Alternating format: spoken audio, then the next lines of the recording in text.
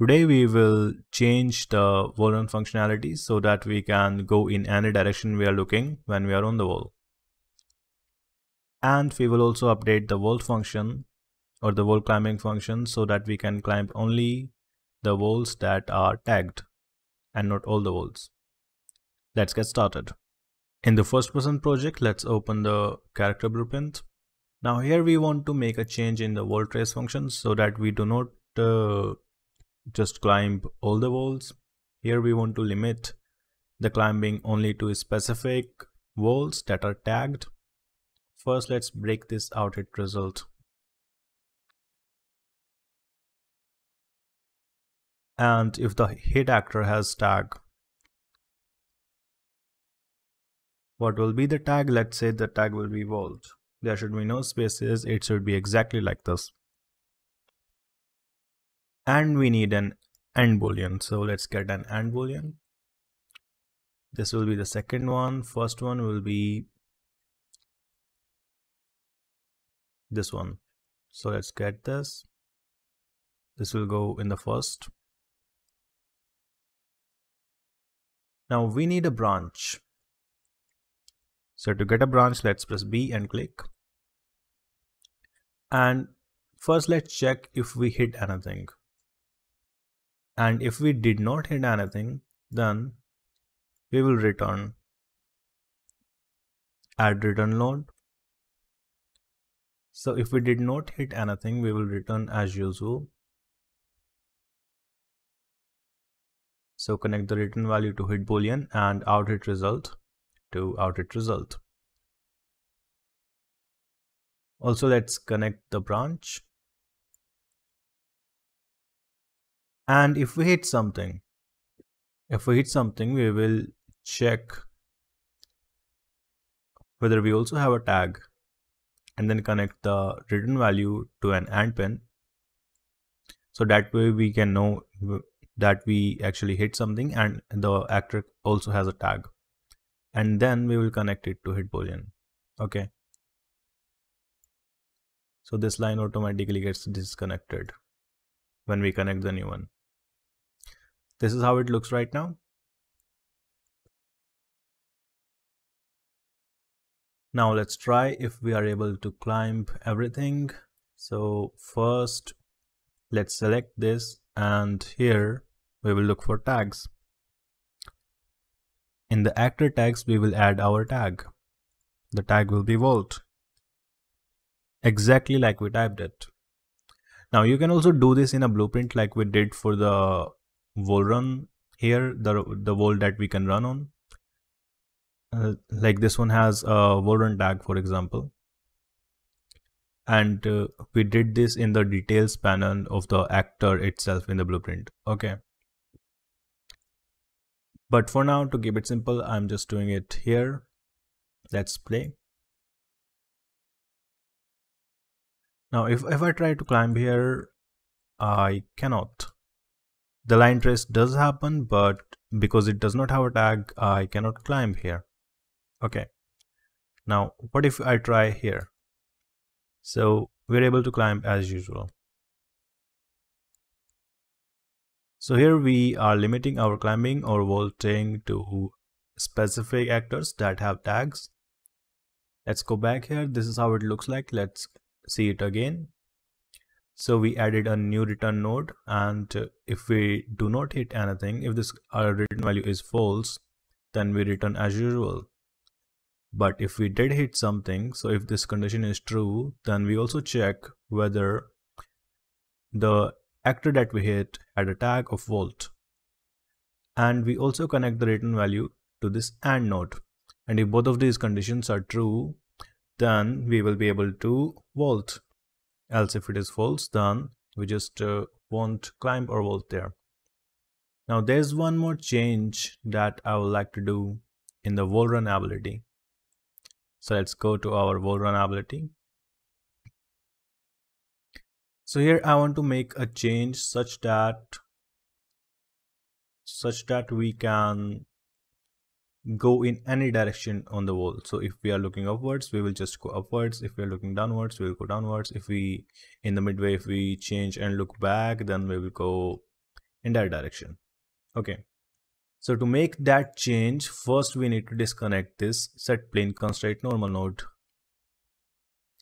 because we do not want our movement to be constrained to this plane right now. So we will just disconnect it. We can hold Alt on our keyboard and click to disconnect. Let's get this down a bit and connect as usual. Now I want to create a new function here. So let's create a new function. I'll call it adjust player direction. So when we adjust player direction, here, let's go back to the viewport. Let's see what we need to do. So we have this vector actually. We have this vector, and a normal vector or a unit vector along this direction can actually define this plane. And it can help us get a projection of our forward direction of the camera. So forward direction of the camera where we're looking, we can use this vector to actually define a plane and then get a projection of our forward direction of our camera on this plane. And then we can get a unit vector along that and move there. If you don't understand it, don't worry, let's just try to implement it and see if it works.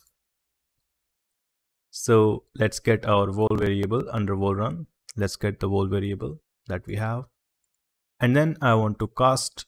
So cast to vol, cast to BP vol for running, or whatever is the name of your vol running blueprint. And then we can get a variable from that. And what we need is arrow right, because that is what we named that arrow that I just showed you. So we will get arrow right, and then we will get forward vector. So this is a unit vector along the direction of the arrow. Now there is a very useful node in Unreal Engine of doing what I told you about, and that is project vector onto plane. Now here this needs a plane normal, which is this. Let's connect it, and this will be a unit vector. Okay, this will be a unit vector, normalized vector. And then we need to get our first person camera, get forward vector of that. That is the vector that we want to project, and in my case actually the forward vector is also a unit vector. Let's connect it. Now we need to normalize the result. We need to get a unit vector along this direction. So let's just make use of the normalize node. And then we also need to check the vector length. So we will compare it with 0. It has to be something, at least it has to be greater than 0, right? Then we can connect it to a branch. So hold B on our keyboard and get a branch, connect the conditions, and also connect the branch. And if all that works, then we can set the player direction to the result of the normalized node.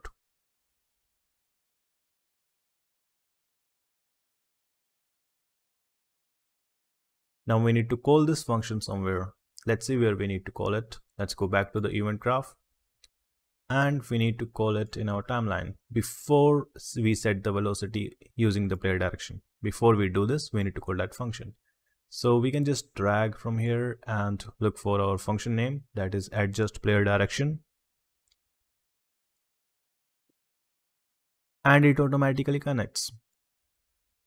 Let's compile and save. Now let's go to the viewport and see if it works. So if I look there, yeah, it kind of works, but it's too fast. I think I need to scale the wall. So let's do that. Click it, R on the keyboard, resize it. Okay. And let's make it big. W to move. Let's see if we can go all the way up. So I'm just going to look up and then down, up, down. Wow, this works. So yeah, that is how we can go where the camera is looking when we are on a wall. We can go all the way up and then we can look down and go down. Then we have to go up, down. This is fun. I hope you liked the video. If you have any questions, leave them in the comments below, and I will see you in the next video. Also, I have a Patreon that you can go to and download the project files for this project, and also support me on Patreon. Your support will help me in creating more amazing tutorials for you. I'll see you in the next video.